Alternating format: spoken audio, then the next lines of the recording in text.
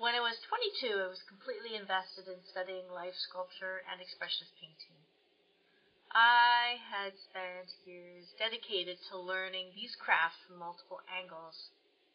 During that time, I was busy making corsets out of sewn together spliced beef jerky sticks and learning welding kind of badly. I was also creating paintings of complicated ghosts of kids, so that's what I was doing. But I had a blip in my path. I failed statistics, actually. And I know as an artist, that seems kind of weird. A lot of people ask why that was required, but it is. I have dyscalculia. We have dyscalculia. Some of us are good at math. It is not like most of the fronting parts skill set. And in failing statistics, I got booted from my recent transfer to Cal Berkeley, the art program. I was in the painting program at Cal. I got newer acceptances from other local UCs that were closer to my home in Southern California, where I came from, and I couldn't imagine going back at all. I did not want to go back there. The college thing had been my entire ticket away from my family. So I was just not going to go back anywhere near. I crashed a bit after that. I barely got out of bed for days, but I managed some remotely minimal effort that I needed to do to check boxes that I was somehow okay and not get hospitalized and, just spackle over that veneer like we do. I don't know if any of you have heard of Laurie Anderson and her performances. There's one where she talks about depression and her severe depression, where she couldn't get out of bed for a while, and in order to manage that, she got a job at McDonald's. And people didn't know she was Laurie Anderson there.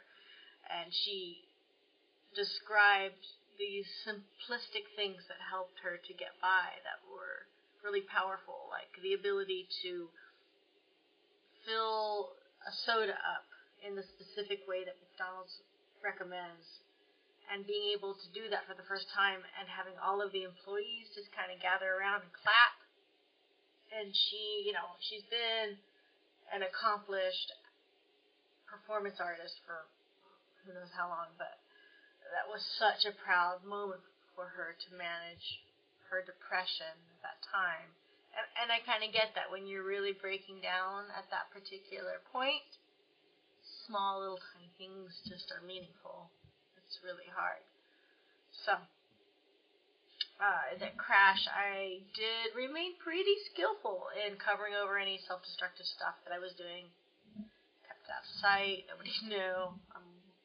Been historically really good at that.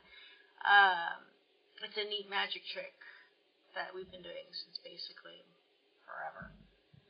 But I did manage to acquire a few new healthy coping mechanisms, which is great in that time. And one of those coping skills was reading and drawing art comics. So I fell deeply into indie art comics, zines.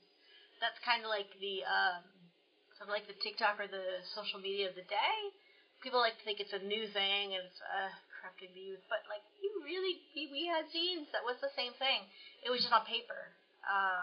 It cost $1 or $2. So I used to make some of those in high school, and then I used to then really read a lot of the more creative people who were doing a lot of great things when I was in college. And it's just a few bucks like on a bookshelf, or sometimes I would put mine on a corkboard at the university or high school, and other people would kind of trade theirs like that. And they're just kind of cheap and photocopied or handwritten, frankly. One of the self-produced comics that I did land on at that time was called Cuckoo. Cuckoo is by Madeline Engel. I've got that right.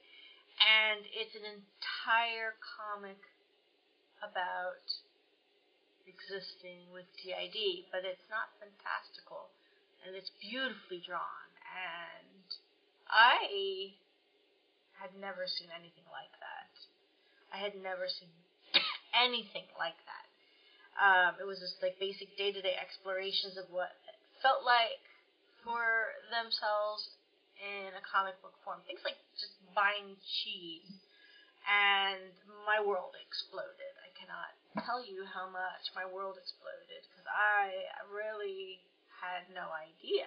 I had seen nothing like this before. Admittedly, in high school, some friends of my friends of mine, when they would say that they thought that I had DID. And I think that I didn't take it well because they weren't particularly kind about it. And they were actually a little bit mean about it. And so I was upset with that reflection. I didn't really understand it. I went to a rich kid's school. It was particularly white. It was particularly upper class, and I was not that kid. I was raised by a single mom who was a teacher, and I was just kind of stuck there through a messy divorce with my parents.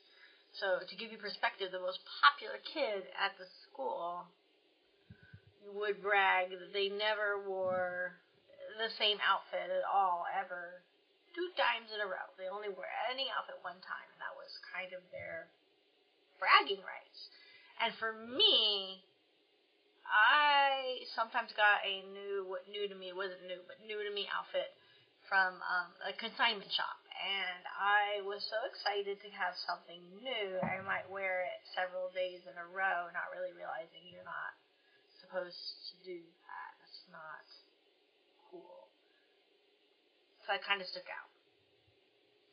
Also, existing as somebody who's queer also stuck out in that way because everything was very straight, and I just didn't really understand that things that I did, like mentoring my peers on how to run or ride the public bus system if they didn't have a car in order to go to different places, or teaching them how to shop in thrift stores independently so they could buy pink clothing if they were AMAB and their parents were not supportive around their individual color choice or dress preference. I didn't understand how much backlash that would get me because it's just kind of in my own bubble. I was just like, well, you want to learn how to do this, so I figured this out myself. I'll figure this out with you. I think their parents would have preferred if I had been somebody who used substances and then introduced their kid to substances, which I was not at all doing at all at that time. I was pretty straight-laced. But imagine the horror, frankly, of these parents of having their kids learn the bus system from somebody such as me. The comic, anyway, back to that, had mentioned voice hearing. I have always had complex voice hearing since I was very little. And even in one of the organizations that I used to manage, there was somebody who was sort of talked to one of the clients and stated, oh, they had voice hearing since they were 5, 3, 2, whatever years old. And then everybody was aghast, like, oh, how horrible, how traumatic, how awful. And I'm sitting there like, well, silently inside, that's me. And soaking in all of their reactions around voice hearing. Who's allowed to have voice hearing? What does that mean? And how bad is it? It's kind of hard to hear colleagues as a professional talk about these sorts of things as if there are never any people in the room and there's never any regard for that. Something I have worked with pretty much throughout my entire career and have not quite figured out how to manage the complexity of. But before that, with the comic, since I did always have voice hearing, I actually thought that everybody had voice hearing. I thought that was frankly normal. And So to suddenly find out that this was an anomaly was a huge, huge revelation for me. I really thought everybody heard voices. It just was so normal for me. My voice hearing is not particularly historically troublesome. And so it was a surprise when I realized that this is not unique, but unusual. So, apparently, according to studies at Yale, at least from 2022, 50% of the population in the United States experiences auditory hallucinations. And this is actually quite a significant number of people if you really look at it. If you really stop to count that, you're thinking about 15 people out of 100. 100 people is not that much. So if you're looking at a group and you're thinking, 15 out of 100, that's a chunk. That is not rare. That is not, in any universe, rare.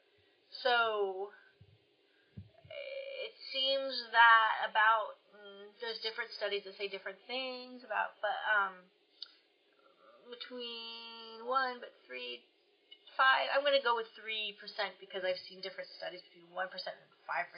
So 3% feel that voice hearing is troublesome enough to seek psychiatric help. And there's not really any clinical research that's been looking at the 12% of that 15 that hasn't shown up.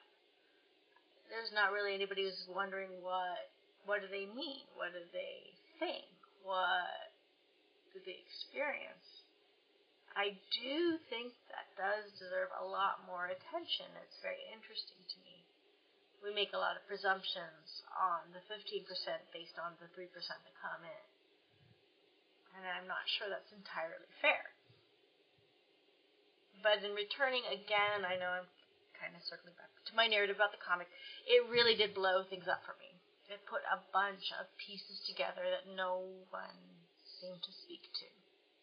I mean, I'd already been seeing some therapists. I'd been seeing some therapists since I was probably pretty little. Some weird therapists that probably crossed boundaries in terms of that they were seeing my mom, and then I was seeing them, and that's not really a great look. So there are a lot of things I have learned about how therapists traverse boundaries that I take very seriously, and I do not do, because I have experienced what it's like to have that occur to me. But nobody really asked me a lot of questions in relation to anything dissociation related, so I didn't really know how to speak to it. If you don't have the language for it, there's no framing of it. It's hard to identify it in yourself. And I think a lot of therapists seem to think conversely that clients should both either identify their symptoms and present them to the therapist so the therapist doesn't have to ask explicit questions, but then there's the other side of the coin where if the client has researched the condition so that they can state the position and the questions and the concerns well, that there's often a question from the clinician side of whether they're influenced by social media and faking it. It's a very tricky and messy double bind. I don't think a lot of the clinical community has really observed or looked at in themselves what they want from their clients. So the comic outlined a lot of things I never even thought of to look at. I didn't know how to name, and I didn't understand was actually a thing. Some of them were time blanks, memory oddness that I had.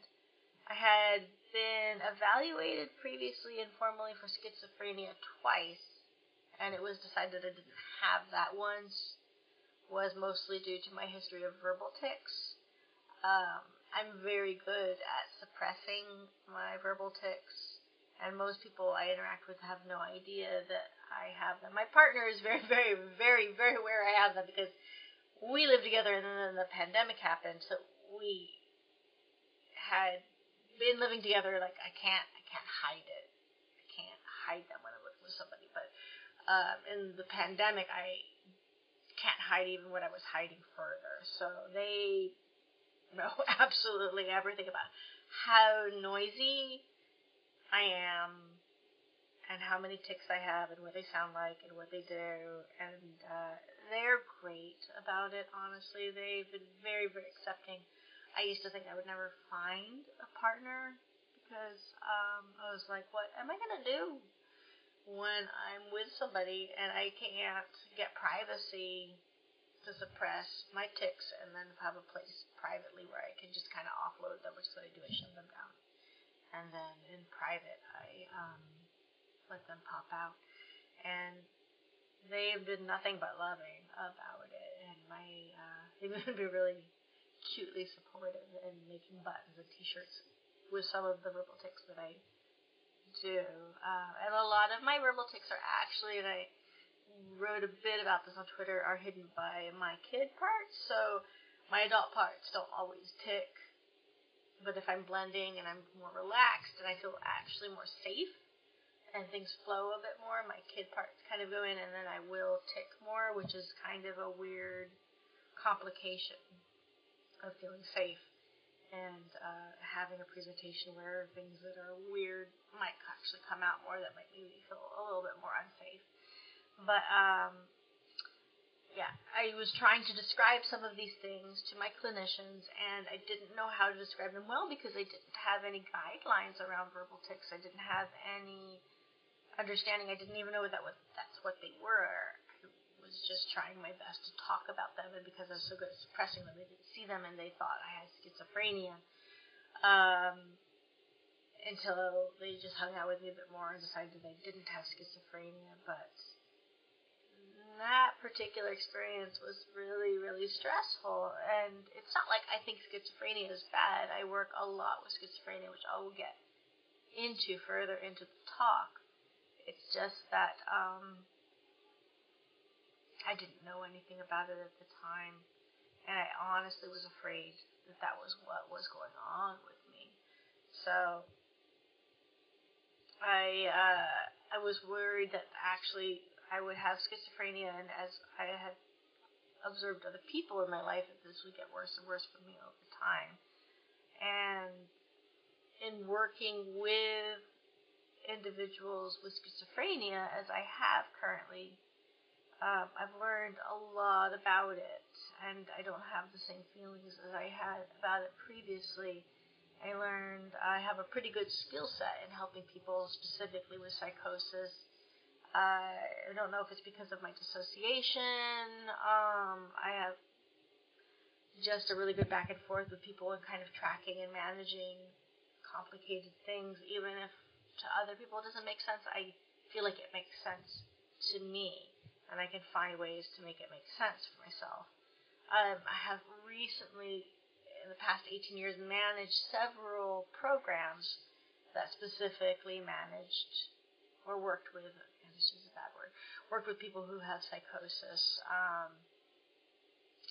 These particularly young adult programs, so I worked with programs that worked with young adults who were struggling quite a bit, and I had small teams with case managers and clinicians and peer mentors, and most of those individuals were diagnosed with schizophrenia, and so I did a lot of training of individuals around how better to work with this, because the current models are not that great, and I was a little bit lucky in those programs to just have more free reign to do what I thought might be better, and I even had a little study on the work I was doing to see if it was better, and the outcomes were extremely positive. I had a very significant reduction in hospitalizations and incarcerations and suicidality, even when I got smacked during the pandemic with the changes, because I started the structure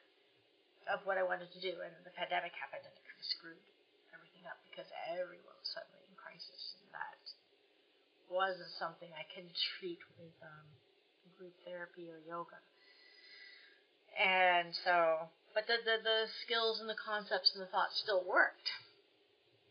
And that was very validating. And the training I gave to the clinicians that they've taken onward and given me feedback since around working with groups of people who have psychotic experiences and how to improve it just beyond medication has been really valuable to them. So that has been very fulfilling.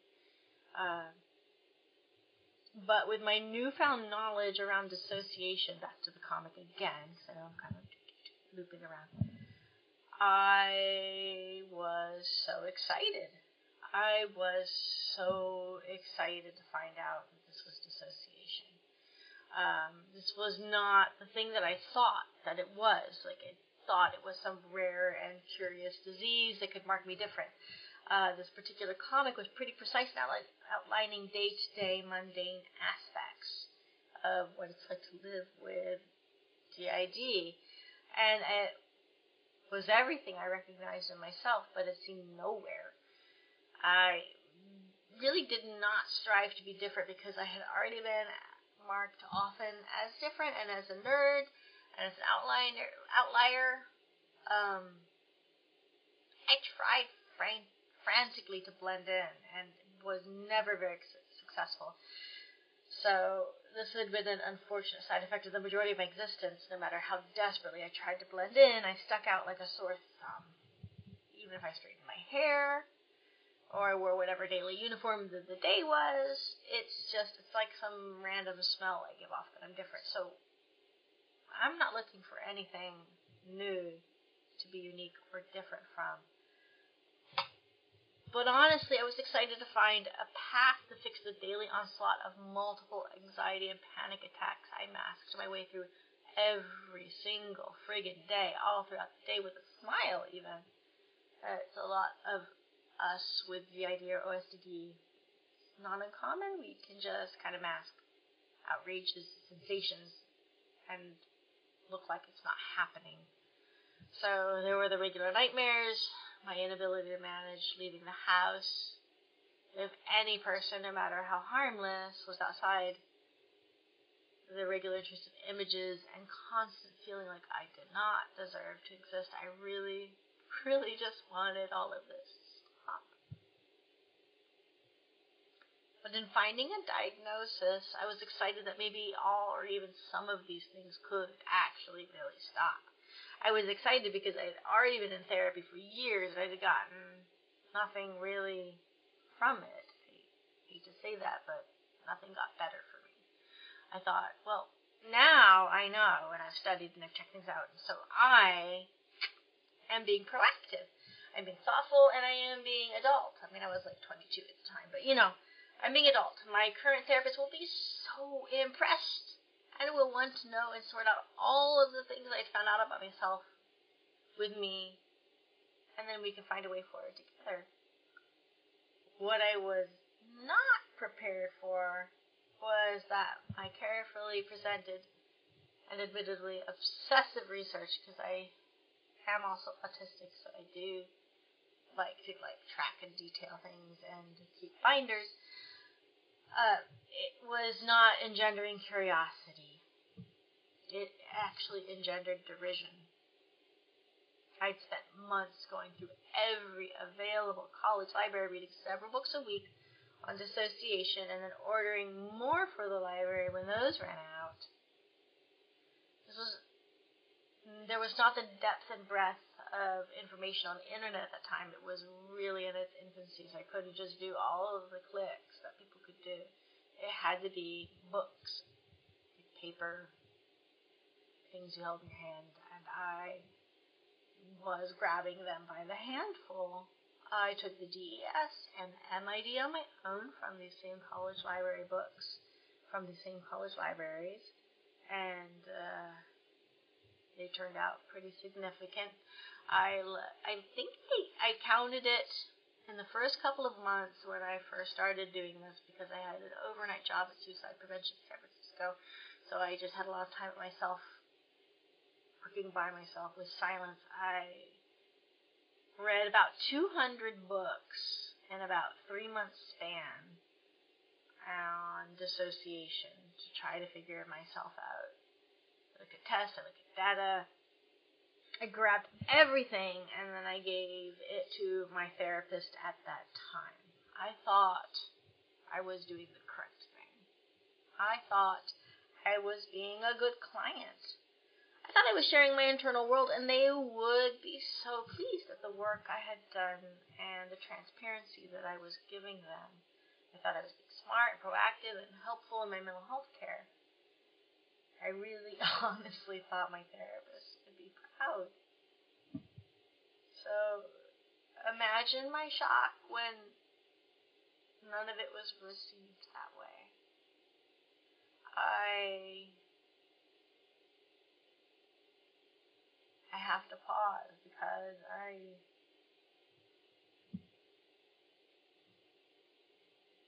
it wasn't only not received in the spirit that I was giving it, but it was received in fear of me. And suddenly I was a fearful person to her. I didn't think it would work against me. But in our recent awkward relationship, so she just wasn't getting me. I kept trying to find ways to help her get me. And if I just bent my wrist this way, or if I did a backflip that way, maybe she would get me and see me. And that wasn't what ever could happen. It wasn't something I had the ability to figure out at that time either as a 20-year-old. So I presented her with all of the stuff. And out of the gate, I was told it was weird. It was weird that I sought out and read all of these books. It was weird that I read some of the books that she kept on her shelves. And this is kind of a thing I do. I don't know if therapists know this. Maybe I'm an anomaly in this. I don't know if other people do this. I read the books on my therapist's shelves that I see because I want to know how they think. And I'm a quick reader. I can do speed reading. And it seems important to me. If they are going to put those books on their shelves, they're doing it, I feel like, for a reason. And so I want to know what's in those books. But there were honestly not that many books on her shelves. It was not that huge a feat, but I wanted to know how she clinically thought in terms of her clients. And I revealed that to her, and she did not like this. She was a little creeped out by it. They weren't hidden, they were just out there. I thought that therapists put books on their shelves. I do on purpose. I thought that's why you put books out. You want to know, you want clients to know that that's what you want them to see. That's what you've read. Those are your foundations. Anyway, she started to say statements that I was just looking for something to make me special, to make us special. And we wanted to find things to make ourselves unique. And my heart kind of broke. She made a brusque joke that I didn't hear voices anyway. And I took a breath, and I took a pause, and I told her with a smile, because I didn't think there was anything wrong with it at this time. Yeah, I did. I did hear voices. And when I told her that, I was not prepared to find that she had put her hand into a claw that grasped her knee. And she turned whiter than any white person I have ever seen turn white. She certainly was the whitest person. And my heart broke, yeah. And I didn't know what to do.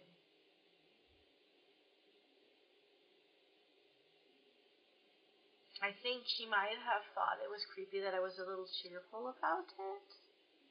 I was cheerful because I was really wanting to help her have the information from me to sister with stopping my daily pain. experienced a lot of shit internally daily, and I wanted it to stop. I thought maybe this was finally the answer. But goddamn.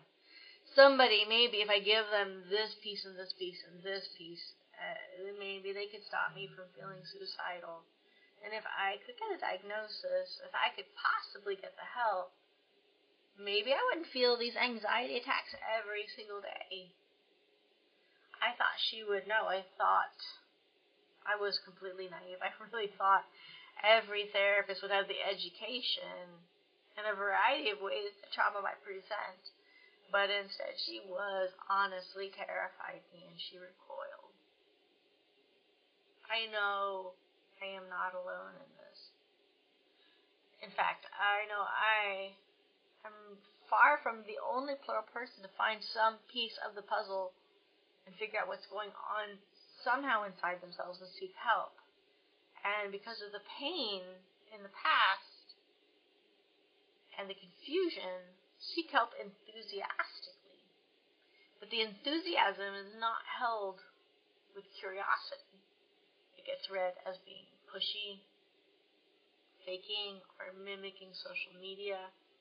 And yes, sometimes some of us do exaggerate our experience for clinicians who are not familiar when we are initially seeking a diagnosis, because we want them to see us. We are terrified that they will not.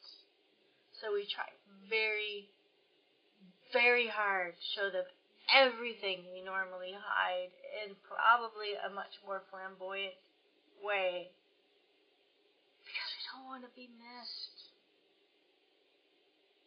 We are so tired of being missed.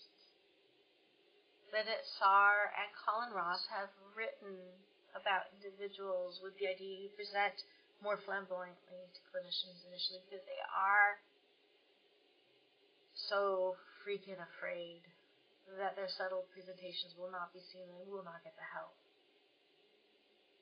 And it's pretty much an act of desperation. According to research, it takes an average of 7 years for an individual with PTSD to get properly diagnosed and receive accurate help. 7 years. 7 years of paying therapists hundreds of dollars per session, which can run tabs up to like hundreds of thousands of dollars per year. 7 years of unhelpful medication or possibly even really harmful procedures. ECT. I can think of a lot of others, and I don't want to talk about it because I will get really upset. 7 years of being told by professionals that if you just got it together and you stopped being so histrionic and weird, this would all be fine. So in light of this,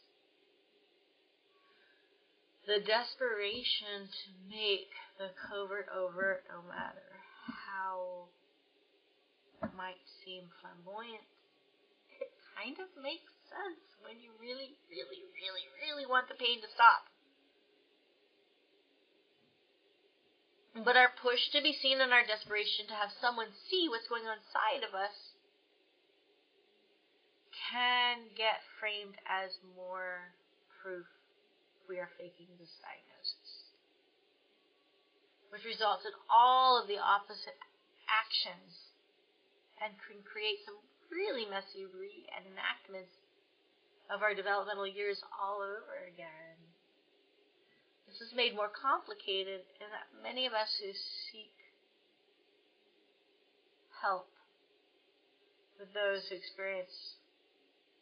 have experience with multiplicity, we often can't see our own systems unless somebody else is there to kind of mirror it. Like, we know it's there, we know things are happening, but we need a little mirror back and forth. It's far easier to see our own systems through the lens of another person, reflected back, than trying to manage our own pieces on our own. And that kind of sucks. I suppose that the push to be seen creates an opening where I myself changed course from the arts and devoted obsessive amounts of time studying everything I could around dissociation to kind of get a foundation under myself. And through that, I have the skills to help others navigate. And I'm still working on it. The desire for a diagnosis for myself and many that I have worked with feels like confirmation on what we suspect in ourselves, but we really feel scared to claim. Like, do we have a right to claim this? There's already so much internal doubt and confusion that we are often scared we have it wrong. We are often scared we are somehow making it up, which makes that push in the office of the new clinician so very strong. We want to believe in ourselves, but we can't take our own perception seriously because of the abuse we have experienced often involve telling us our perceptions were not accurate or serious. And so that's part of the trauma work. But it's also part of being able to trust ourselves. And there's also fear. Fear that if we are wrong, we might have no path to feel better. A diagnosis for many can feel like a solid solution. But the issues around getting one, not so simple. So, many have no idea what OSDD or DID look like. My system, and I don't know about others there, my system is extremely covert. None of us are very keen on anyone knowing shifts we present. And we are not even really open about names even amongst ourselves, even after a lot of work. We do a lot of hiding. So there's a double bind that many of us feel that we are in. Are we open enough and recognizable enough, even when we can find a clinician who might even know what a system might be? Are we open enough that they could see it?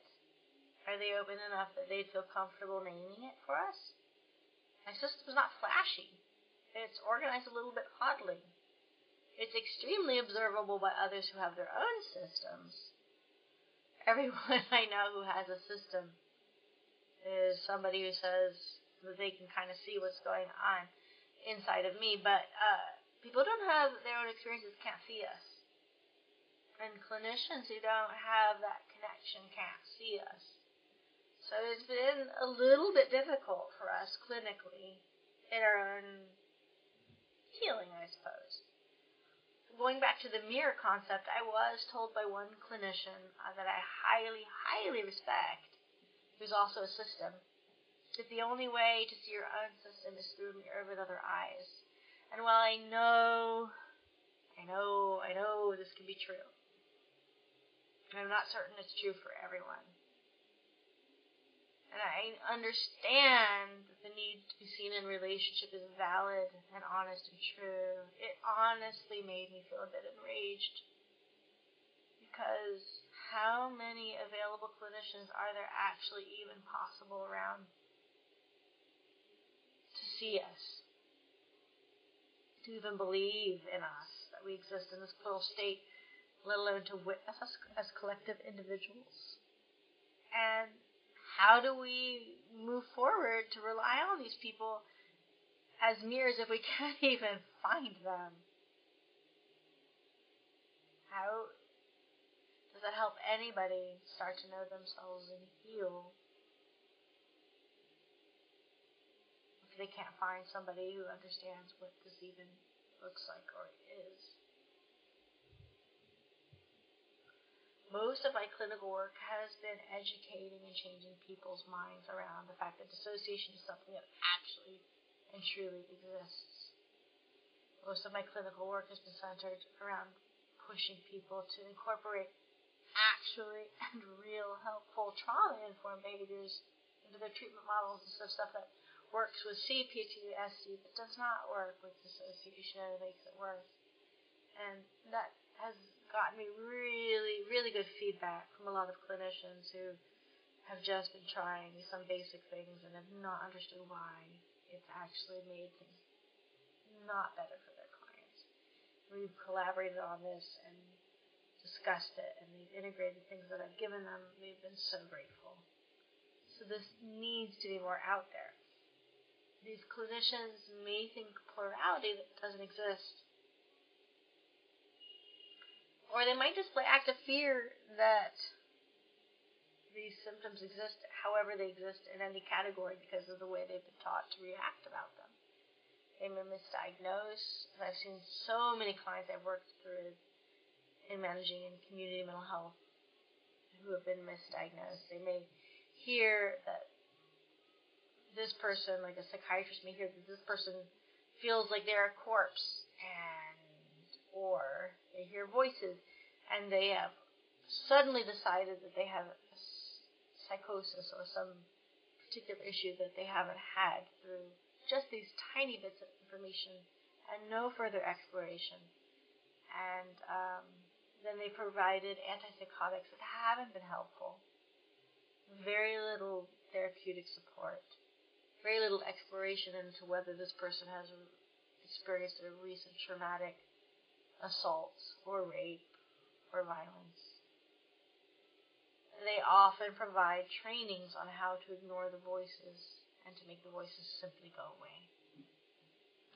In my own clinical work over time, so much can be supported to improve the experiences of individuals with psychosis beyond just giving somebody a pill, which is what we tend to do with schizophrenia or other kinds of psychosis. Sitting and talking about the voices relieves so much pressure. I created a hearing voices group for one of the programs I used to run, and the impact was phenomenal. The shame that each of these individuals felt in isolation around their own voice hearing started to break down because they connected with these other peers who they already kind of looked up to and thought that they were better than them but didn't know what their insides were doing. Finding out that they also heard voices and were managing that was a gigantic game changer. I cannot tell you how it decreased suicidality. I cannot tell you how it decreased acting out rage. I cannot tell you how it decreased overall symptoms of anxiety or pain. It's the connection. It's the lack of fear around difference. It's the desire to actually pay attention and care that starts to create a change. And that change is the experience of feeling seen. And feeling seen by somebody who actually cares about you. This is the feeling of not being alone, which shouldn't be unique, but in our culture and in here anyway, it is. There's very little talk about patience and curiosity in terms of sitting with and for individuals who present with a desire for diagnosis. Patience and being curious are defining tools for any skilled therapist. There is some need that wants to be met, and it doesn't have to be framed in malicious attire. When a client is pushy, clinicians often frame it in terms of what game are they trying to manipulate? And very little around why are they so desperately wanting to connect around this.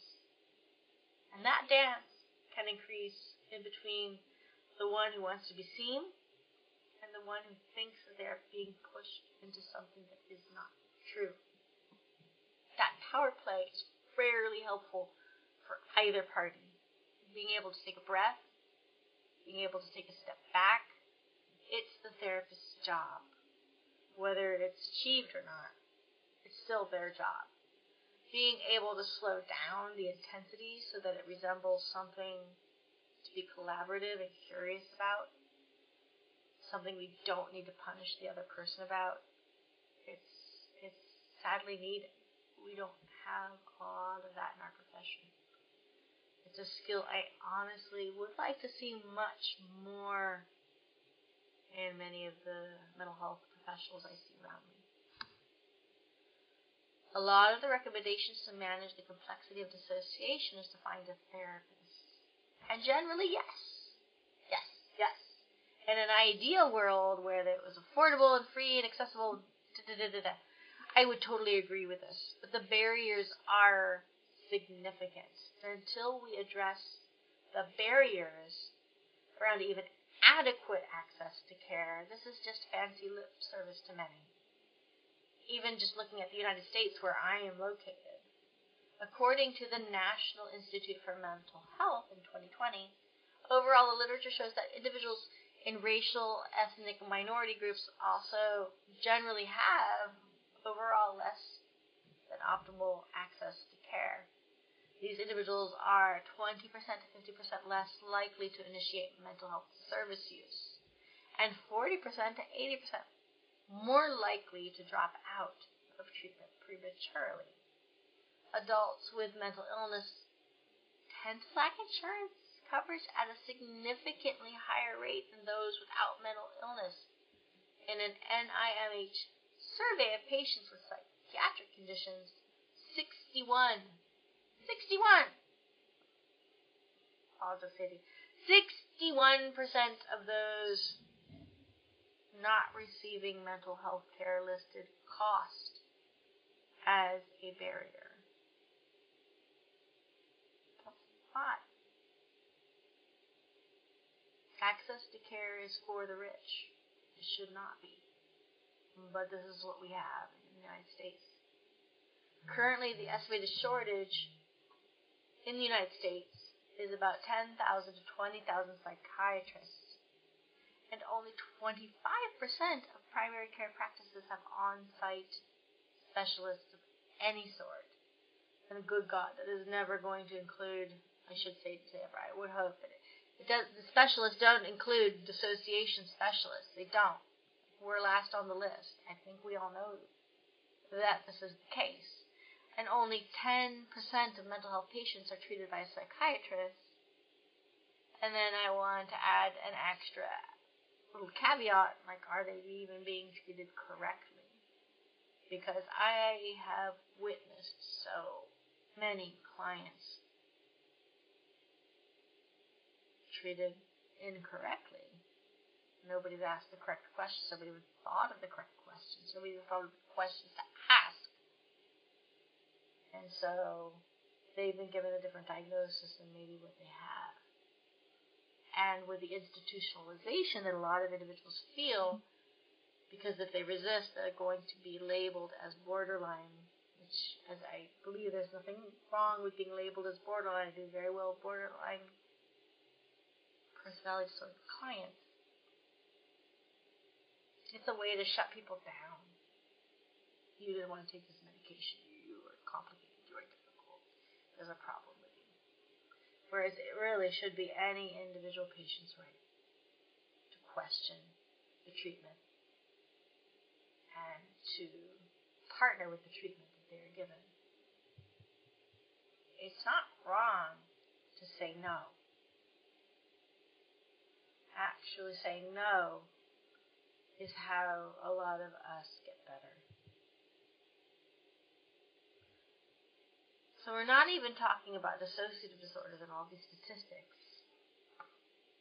So according to Nestor Hawkins and Brand in 2022, patients with DID are at a high risk for engaging in dangerous behaviors such as self-harm, suicidal acts, and only 28 to 48% of individuals with dissociative disorders receive mental health treatment. Patients that do pursue treatment are often misdiagnosed, repeatedly hospitalized, and experience disbelief from providers about their trauma history and dissociative symptoms. Lack of dissociation-specific treatment can result in poor quality of life, severe symptoms, requiring utilization of hospitalization, and intensive outpatient treatment, and high rates of disability. So think about that. That's the norm. And in the same study and publication, it was reported that 97% experienced more and more barriers to treatment. 92%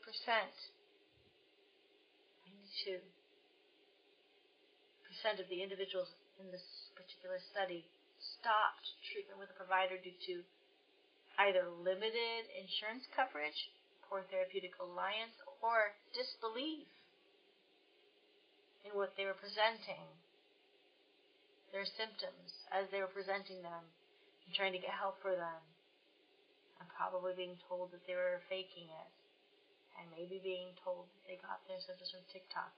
92% of individuals stopped treatment because of disbelief from providers. That's an astonishingly high number. And yet, having been in the field of mental health for as long as I have, and community mental health in particular, I am not astonished. I'm kind of crushed, depressed, sad. It is unacceptable. I want to say this again, and we should all say this together. It is unacceptable. And there's a reason. There's a reason that people on TikTok make diagnosis cakes. I'm sure you've seen some. I know that they have been put up as something as questionable. It started in the autism community, but it's gone to other diagnoses. It's not about the possibility of being different and being seen as different and being unique. It's about knowing that something is different about who you are. And you are trying to find it, and you think you have found that piece, but you aren't sure, and you want to be sure, and you want that lens to help you find out if you are correct. And that diagnosis can feel like a world of confirmation and relief. I mean, if I'm going to put it in something stupid, I once had a sinus infection for 2 years. 2 years. I know, it's insane. I don't want to disgust you, but like literally safety code orange snot. And I kept going to the doctor, and they kept saying I just had allergic rhinitis, and they kept giving me nasal spray, and I kept saying it's not working, and it wasn't working, and it wasn't working, and it wasn't working, and each time I came back, I got treated more and more like there was something wrong with me psychologically. Once somebody thought maybe I had allergies. Oh, no, asthma. And I was so excited. And because I was so excited, I think this was about 18 months in, they freaked out on me. And they were like, I don't know if, I honestly don't know if it was something in the allergy medication that somebody seeks out that they were worried about. I was like, I just want this to stop.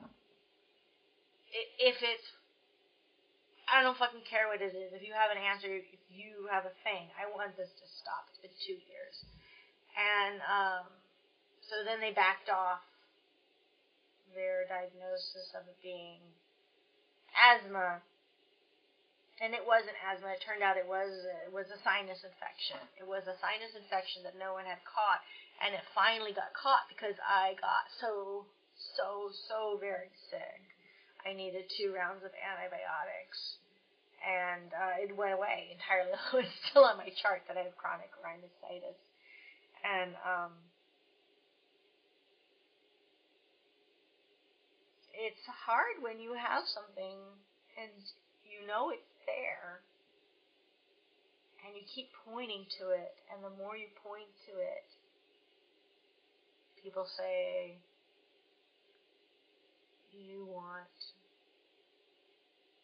you're crazy. just want that to sink in for a little bit. You should be able to talk about your symptoms, how long they've been going on and what they feel like, and what you've tried, and what hasn't worked, without feeling like you have to risk being called crazy. And there's nothing wrong with crazy, but, it generally gets used as a way to shut people down. That's all.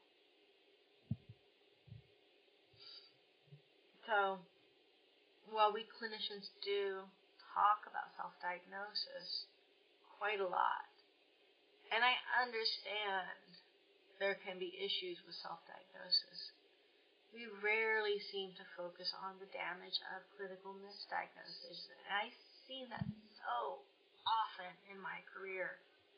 I have witnessed horrific damage. I have witnessed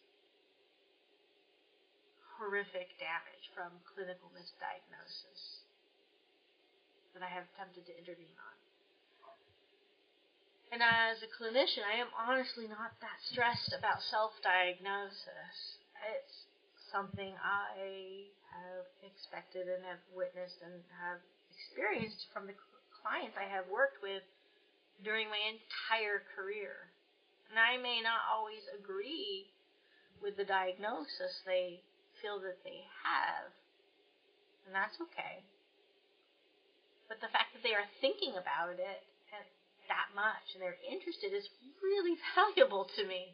I'm so excited, honestly, even if I really don't think it's a match, that they want to think about it and they want to read about it. It's a positive sign for our clinical work together. In my community mental health work, we even have protocols that help us collaborate with self-diagnosis and how to manage it if we don't agree. Most people, unfortunately, don't use them. I have found them to be so helpful.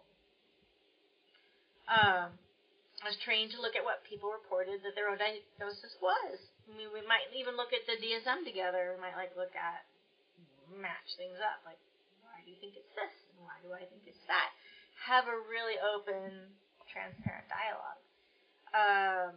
Because oftentimes what I experienced was that an individual was self-diagnosed when it was different than what I thought it was. It was because the diagnosis that I thought it might be was really riddled with a lot of shame. And they didn't want to have that. And they kind of honestly already thought that they had it, but they were afraid. So what I could do in this process of bouncing back and forth between what they thought it was and what I think it is, kind of undercut some of the shame with how I talked about what they were seeing and what I was seeing, and we could collaborate together. We would find places to be on the same team. And they might cling to that thing that feels like it has less stigma attached, and I'm just like, I'm not going to do a power struggle with you. This is not really the point of mental health care. It's not that big for me. But I do want you to know what I'm writing on your treatment plan, and I do want you to know what I'm writing on your assessment, and I want to share those with you, and I want us to feel good about it together. So it's really not about the condition stigma, it's about how others view it and the behavior around how others view it. So as I said, power struggles are not useful, and they're not conducive towards mental health treatment. So I would normally take whatever language that they would give me, and I would fold that into our collaborative treatment plan together. Usually they actually saw a lot of the things that I saw, and it was just scary to name it. So we would fold the literal pieces of the language in without the fancy clinical words into the treatment plan and the assessments. It was very direct, and that felt much more comforting to them. And in this way, we could forge something together that didn't feel like it was covert, it didn't feel manipulative or controlling, or that took power out of their hands. It could really relax them. They felt like they were in the driver's seat, and I also didn't feel like I was compromising my clinical vision or my license. So self-diagnosis has been a part of how I have navigated mental health for years. It's not stressful or a crisis for me. And many of us who are OSDD or DID, honestly, without self-diagnosis or self-education, we would not have the ability to push back on clinicians who decided for us without any of their own clinical reading or research or training.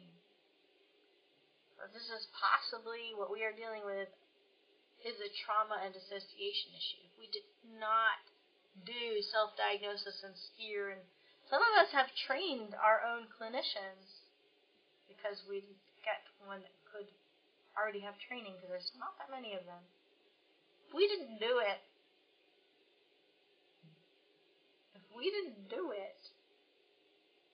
we would just have to accept something that wasn't helpful or real. We would just be succumbing, which would be a reenactment of a dynamic that we had experienced with kids over and over and over again, succumbing to a false narrative that didn't fit who we are, that defined who we are.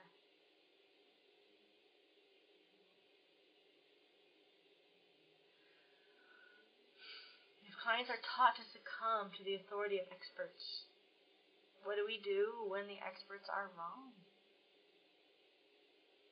And what do we do when this is more frequently the case in the terms of impacts around complex trauma?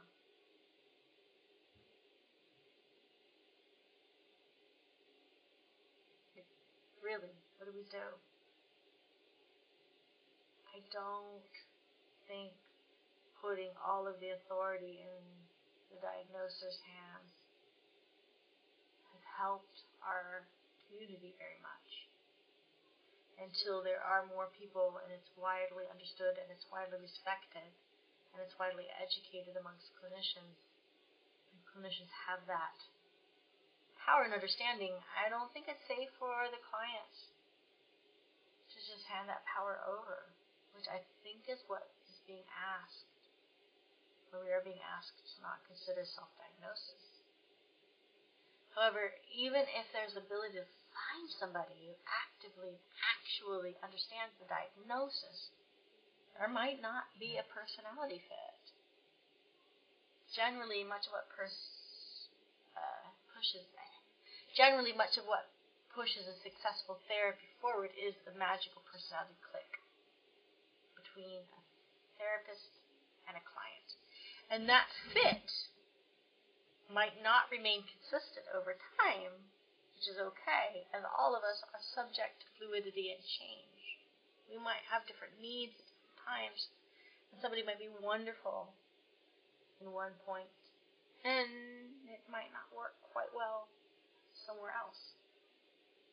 So while the therapist I worked with the longest understood OSDD and DID very well, and they were amazing for just managing my initial landscape and stability and safety.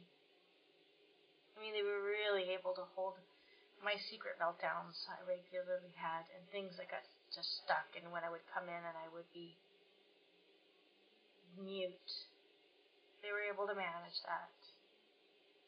And while our different selves would appear, once we got a little more stable past the trauma stuff, we had a little hard time because they weren't noticed by her because of our intensity and our drive to hide ourselves. But she also just didn't know how to see it. And we wondered if she believed us. And we wondered if she thought we were even correct. We started to experience feelings of self-doubt. Even though, as I said earlier, any OSDD or DID system would clock us right away. That continual drive to be legitimized as existing through a professional who's trained has weight. And I think it's something that we should take seriously.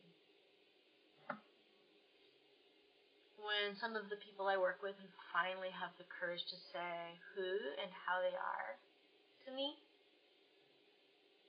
when they are able to do that, it can be so terrifying for them. And I respect that and I understand that. It makes sense. Being seen when one is OSDD or DID, and there is so much historical trauma, it can be dangerous. Being seen can mean so many complicated and not good things.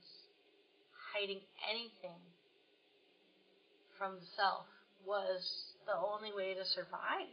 So to be open with somebody, it takes a lot of courage, which is not always well received. When one is open about the self or selves with providers, it can be met with derision. It's actually, unfortunately, pretty common. And that derision feels like annihilation all over again. All of the self-doubt and fears of having risk to be open are right there on the surface. It is not easy for most of us to talk to a clinician and let them know who and how we are, even if we pop up with some sort of mask of bravado. It's generally a kind of armor to see if we can manage to talk about this again. A diagnosis, whether right or not, can feel like some kind of official record of having been seen. Like literally seen and gotten. And having been validated, which is why some of us do seek it so hard. And there are individuals who perceive themselves as more than one, and they really want that validation. And they're correct in their personal perception, but they may not have traumatic symptoms, the complex history, or the internal desperate turmoil with the clients that I work with that they experience, and that's okay. A correct self-perception should not be dictated dogmatically by some removed authority. That has been the root of social control for thousands of years. The ability for an outside force to define who and what you are, as well as who and what you are allowed to be.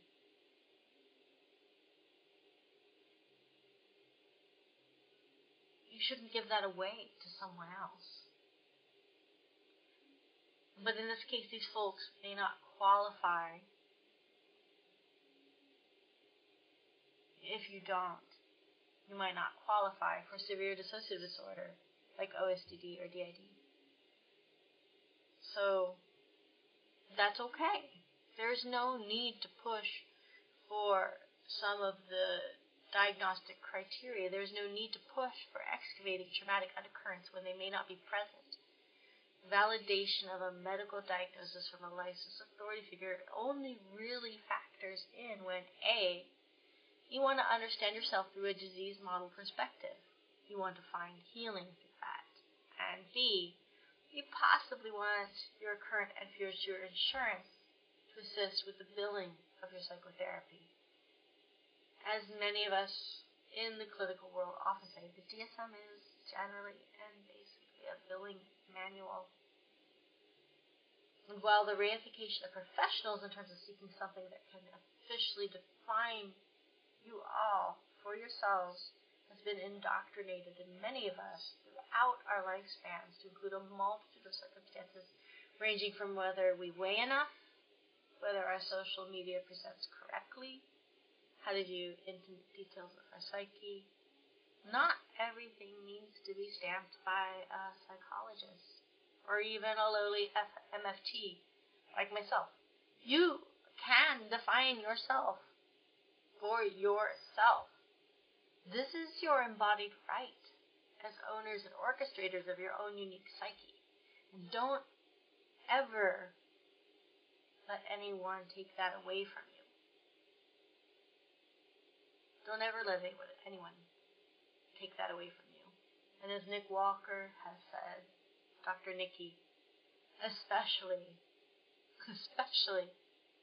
don't ever pay to have someone take that away from you. Thank you.